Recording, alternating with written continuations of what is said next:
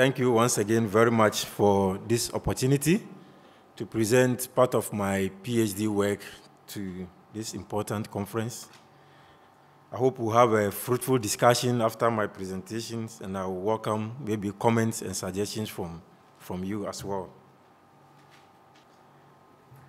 My name has already been mentioned as Gibrilla Abass, a PhD student from Kwame Nkrumah University of Science and Technology, Kumasi, Ghana, and I currently work as a research scientist at Ghana Atomic Energy Commission, and my area of expertise is in isotope hydrology.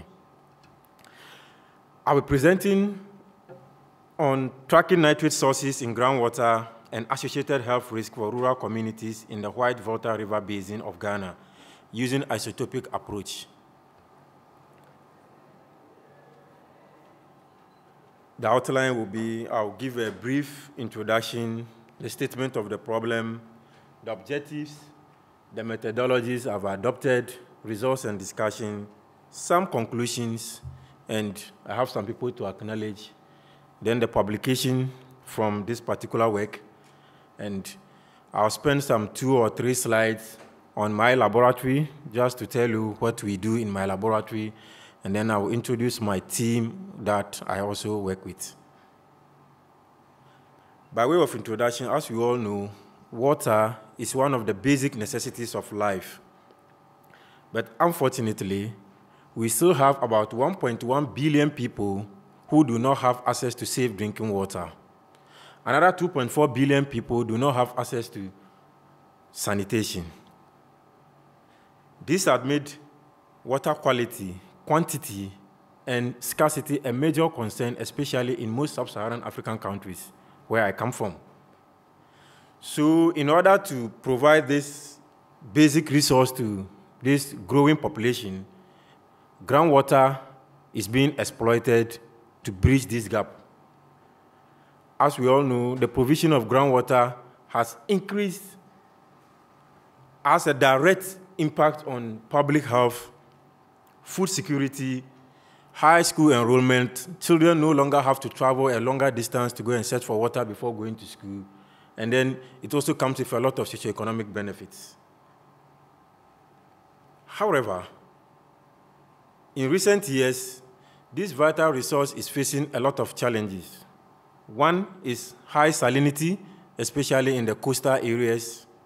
Second is fluoride contamination in some part of the country. And third, which is quite recent, is nitrate contamination.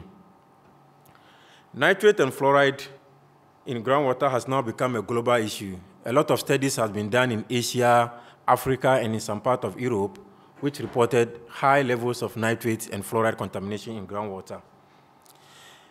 Now we need to manage this resource, and the sustainable management of this resource is now producing a lot of challenges. Most countries and regional blocks now have legislation to control this pollutant, especially fluoride and nitrate in groundwater. But one major step in controlling this nitrate contamination is to be able to identify the exact source where the nitrate is coming from. This is necessary because, one, it improves the management practices and then the policy or the strategies that you are going to adopt to combat that particular problem. Secondly, the action you are going to take will be targeted. You don't need to widen your action. You need to target it so that you can control the problem. And third, we can also make those who are responsible for the pollution to pay for it. In Ghana, where I come from, a lot of studies have been done on groundwater quality issues in almost all the basins that we have. So, amount of solid concentration in the water are known, and almost all the basins, water quality studies has been done. But much work is not focused on nitrate contamination. For my study area, the first nitrate levels was reported by Malari in 1959, where he compiled nitrates in groundwater in that particular area. And if you could see that he observed a value of around 1.5 as his average. Fast forward 2 decades later, Akiti also did similar work in the same boreholes. But this time, he realized that there were some few boreholes that have registered a higher level of nitrate contamination, up to about 12.2 milligram per liter. This, he attributed it to a wide range of sources: human excreta, chemical fertilizer, indiscriminate disposal of waste. Other studies of nitrate pollution in Ghana also include Karikari's work and then Fianco et al. As I've already said, all these studies do not try to look for the origin of the nitrate. So it makes policy or management options very, very difficult to manage this problem. Now, what is the situation now? As I said, because a lot of studies have been done on groundwater quality issues, we have information on the solid concentration, how much of the pollutant is in the water, and then there are temporal variation. From so many years, it has been known. What is not known now is where the pollutants are coming from. As I already said, this information is good because at least it gives us an idea of the amount of pollutant and its potential it can have on human health. And currently, too, there is no data on understanding the origin of nitrate and the relationship between the groundwater age and nitrate contamination in the area. I'll try to avoid some big terminologies in isotope hydrology. Where I cannot avoid, I'll try to explain them. So in this paper, what I try to do is that I try to use both hydrochemistry that has been previously been used, coupled with isotope hydrology, to be able to add information to the current existing information that we have. So my main objectives are: one, to assess the present status and the spatial distribution of nitrate contamination in the area. Then secondly, I also try to identify and distinguish the likely source of nitrate in the area. Thirdly, I also try to find a relationship between tritium and nitrate and fluoride. Tritium is radioactive, it decays. Therefore, once you measure the tritium, you will be able to date the groundwater. Then finally, I also try to look at what is the potential implication, especially on health, of this nitrate contamination in the area. By way of a description of the area, those who are not very aware, Ghana is in Africa, specifically in West Africa, somewhere around here. And this is, when you zoom West Africa, this is where Ghana is. And within Ghana, I'm working in the Upper East region. You can find it somewhere at the extreme northeastern part of the country. The area is bounded by, in the north, we have Burkina Faso. On the right, we have Republic of Togo. On the south, we have the northern region of Ghana, at the west, and then the upper west. It's a semi-arid area. Temperatures, average temperature is around 28 degrees. Precipitation or rainfall is about 986 annually. And then evapotranspiration is about 2,050, sorry. It is drained by these rivers. We have the White Volta, the Red Volta, the Sisi River, and then the Tono River. It has a population of about 1,046,000 people. The population growth is about 1.2%, and agriculture is the most dominant economic activity in the area. So my methodology is I sample about 93 wells from different communities. This comprises of hand-dug wells, surface waters, and boreholes. In-situ measurement for pH, EC, TDS, alkalinity was done. Cations and anions were analyzed using ion chromatography system. Tritium was analyzed using electrolytic enrichment. The N15 and oxygen 18 of the nitrates by bacterial denitrifier method. Data analysis, I won't spend much time on this because some few results. Now, how is the behavior of these contaminants? Before dissolution of the rocks, this is the fresh granite and this is the surrounding water. Before the dissolution of this, you have fluoride of less than 1.5. That is, the water is not contaminated. After dissolution, you end up getting fluoride greater than 1.5. It means that there is what we call natural contaminant entering into the water. When you look at the opposite, which is the nitrate before human activity in groundwater, we expect nitrate to be less than 45 milligrams per liter. This is by the guidelines established by WHO. After human impact, you end up getting nitrate greater than 45 milligrams per liter. Now let's see what happens in my area.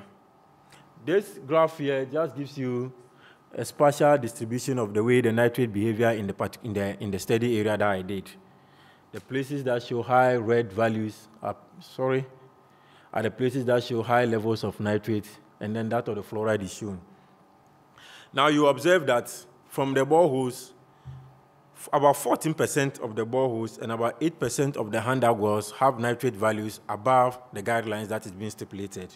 For the fluoride too, almost about 7% is high, and then for the boreholes, and then handout wells about 4%. Now I tried to further look at the data by considering a value of, you realize that a further assessment of the data revealed that 37 and 5 of the samples, that's about 42 and 20%, and 17% have nitrate and fluoride values above 20 and 1 milligram per liter. Now, where is the nitrate coming from? As I said, for the case of fluoride, studies have been done already that is able to tell us that they say the fluoride in the area is from the granite. So for this purpose of this work, I won't spend much time on the fluoride. I'll spend much time on the nitrate origin. Now, where is the origin? Where is the nitrate coming from? So I first start using the hydrochemistry to try to understand where the nitrate is coming from. First, by using some common bivariant relationships. For instance, nitrate, which is a contaminant, has been found to be, when it moves with certain conservative ions, such as chloride, we are able to tell about its origin. Where the origin between nitrate and chloride are the same, when you plot nitrate against chloride, you expect to get a very good correlation between them. But where the correlation is weak, it means that the sources of these two ions are different. But for the case of my work, you will notice that when I plotted nitrate versus chloride, I was getting a very good correlation in both the boreholes, the handout wells, and then the surface water. Now, what does that mean? I also try to zoom down to know where it is coming from by also considering potassium. You know, potassium is, when you use a fertilizer, if nitrate is coming from fertilizer, most fertilizers that we use in our country is the NPK, which is the compound fertilizer. So if I have nitrate and potassium correlating strongly, it means that the nitrate is coming from fertilizer. So I went further to do that plot, but you will notice that there was a very weak relationship between the nitrate and then potassium, meaning that we can safely rule out chemical fertilizer as the source of nitrate in the area. Then there's another relation which we call the nitrate over chloride ratio. Can also be used to give you a fair idea of where the nitrate is coming from. When you have nitrate over chloride ratio between the ranges of 0.05 to 0.02, it means is that the water, the groundwater you are having in the area, there's no much human impact on it. But when you have nitrate over chloride ratio outside this range, it gives you an idea that there's so much impact on the land use change on the groundwater.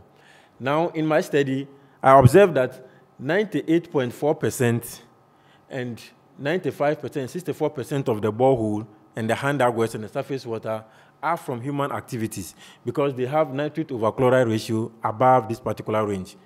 In this graph, you will notice that I try to use this ratio to understand how they worked. Now, this area has been shown to be the area for agricultural inputs. This area has also been found to be for domestic effluent, and this is denitrification. Denitrification is one of the processes by which the system itself finds a way of converting the nitrate into other forms of nitrate, into its other forms, such as the nitrite and then ammonia. Now, you observe from here that just as we saw from the previous listing, agricultural input is not the likely source of nitrate in the area. Now, a new this thing has been added, which we call the stable isotope. As I said, for chemistry gives us a certain limited information because there are other secondary activities within the groundwater system that is able to change the chemistry of the water. A typical example is what we call the ion exchange. Within, it's a secondary process. Whilst if the water is undergoing ion exchange, it's going to change the chemistry of the water. So it's likely the chemistry of the water that you are getting at this time has undergone certain process. So we use the isotope because they are conservative. And then they are also more like, it gives you the fingerprint of the water, and they do not change through secondary processes within the water. So people use N15, which is nitrogen 15, to study the origin of nitrates. But later it has been observed that there is some limitation with the nitrogen 15. That is, some of the sources are overlapping. So it becomes very difficult for you to be able to distinguish between them. So there's a combination, what we call the dual isotope approach, where you use the N15 of the nitrate and then the oxygen 18 of the nitrate. Nitrate is NO3. So the oxygen of the nitrate, the oxygen 18 of the NO3, and then the N15 of the nitrate is what we measure. Then you combine them together to be able to find the origin of the nitrate. Now this is a standard plot that is being used to identify the origin. You will notice that this area, when you have your samples plotting this area, it means that the nitrate is coming from precipitation or from the atmosphere. Now when you look at the graph very carefully, I don't know if I can just come closer. You observe that just as we have from the chemistry, nitrate from fertilizer is not the likely source of nitrate in the area. Nitrate in my area is mainly coming from manure and then septic waste. That is the main origin of the nitrate. Now, what does this mean in terms of management strategies or how to protect the groundwater from contamination? Here, I also try to find the relationship between the groundwater age, I'm using the word age loosely, against the nitrate and then the fluoride. Remember I said for fluoride, since it's geogenic, the more the water stays within the host rock, the more it dissolves more fluoride, and the older that water is. But since nitrate is more like a surface phenomenon or it's a human impact phenomenon, when you see it in the water, it means that it's coming from an anthropogenic source. Now, when you look at the age of the water and then you compare that with the nitrate and the fluoride, you will notice here that in case of the nitrates, and where we have very low tritium, it means that the water is old. Where you have a very high tritium, it means that the water is young. Now, you observe here that the young waters, which have very high level of tritium, equally have high levels of nitrate. And then we have another group of waters here that we describe as the mixed water types, which have an appreciable amount of nitrate and also appreciable amount of this. Let's look at how the fluoride case is also. Fluoride is more like the reverse. Rather, the old waters, which have relatively low nitrate values, are the ones that have high fluoride concentration. Now, why do we need this groundwater age to be able to give us that particular information? The groundwater age is the time it takes for a new water to join the aquifer. I'm using it loosely. Like the time it takes for a fresh water from rain to join the aquifer underground. They would call it relative, that's the residence time. That gives us a fair idea of how long it takes before it gets there. So we'll notice that young waters have high tritium values and then high nitrate values, whilst old waters have low tritium and high fluoride values. Now that we know where the nitrate is coming from, what is this possible impact of this nitrate on human health in the area? Here I try to categorize it into two. First, by finding the impact on adults greater than 18 years, and then young children, so that we can be able to put it into context. I use the US EPA guidelines. They gave a formula for calculating. Now you observe that almost about 44%, 20%, and 9% of adults are at a risk of consuming nitrate-contaminated groundwater. Whilst when you look for the children under 18, the value has shot up from 40 for groundwater, which I call the borehole here, to about 71, 70, and 18 are the risk when they consume for getting non-carcinogenic nitrate contamination in the area. This map gives a spatial distribution of how this is being distributed from the area. You will notice that this is for adults, and then this one is for children. By way of conclusion, I've studied boreholes, hand-dug wells, and surface water in the Whitewater River Basin using both chemical and then the isotopic method. I tried to also compare both some historical trends of the values, and I've noticed that there is a steady increase of nitrate concentration in the area. Currently, as we speak, we have about 95% of the groundwater and hand-dug wells, which is about 45, and surface water above the baseline nitrate concentration in the area.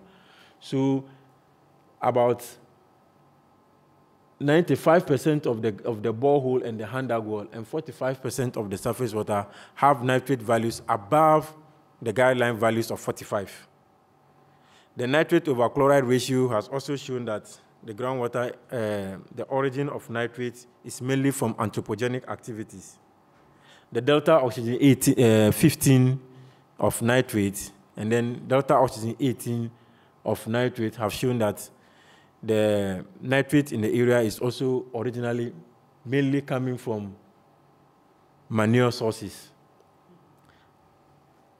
And just to fast track a little here to show you, you realize that there's a line here which you call the denitrification line. What it means is that there is a process that is going on too in that area that is reducing the nitrate concentration into other forms of nitrate.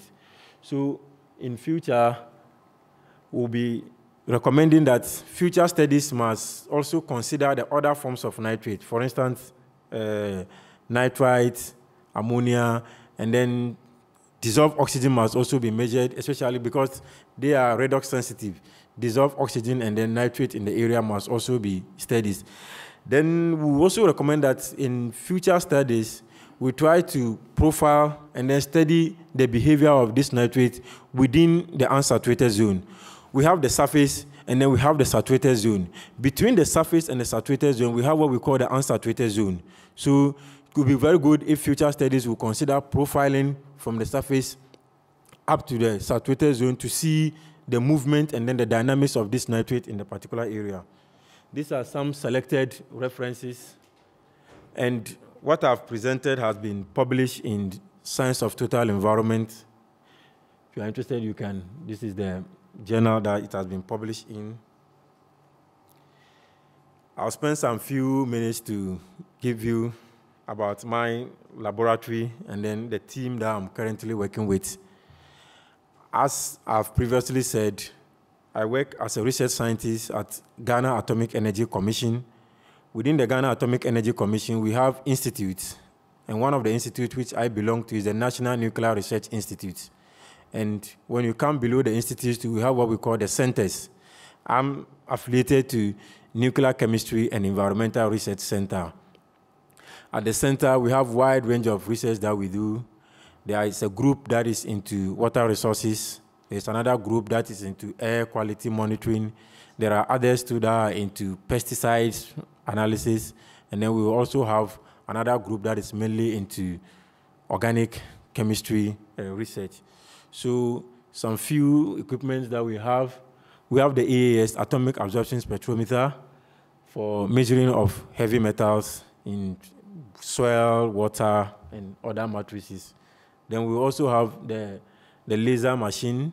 The laser machine is used for analyzing stable isotopes in water, especially oxygen-18 and deuterium. Quite recently, too, we have acquired a tritium enrichment line where we can also measure tritium in groundwater. And then we also have an ion chromatography system that helps in measuring ions in water, especially the major cations and the anions in water. Then we also have, this is a flame photometer used to measure potassium and sodium and potassium in water. I work with some young group of scientists. I hope maybe you can see me where I'm standing, somewhere around here. So this is my team that I work with. This is, this is Sami. I think this is Edward. Edward is currently doing his PhD at the University of Saskatchewan. I think he should be finishing this year or early next year, and then he will come back and join us. In short, this is what I have for you. I thank you very much for your kind attention, and I will welcome contribution or questions. Where I've skipped them, we can have some clarification on it. Thank you very much once again for your kind attention.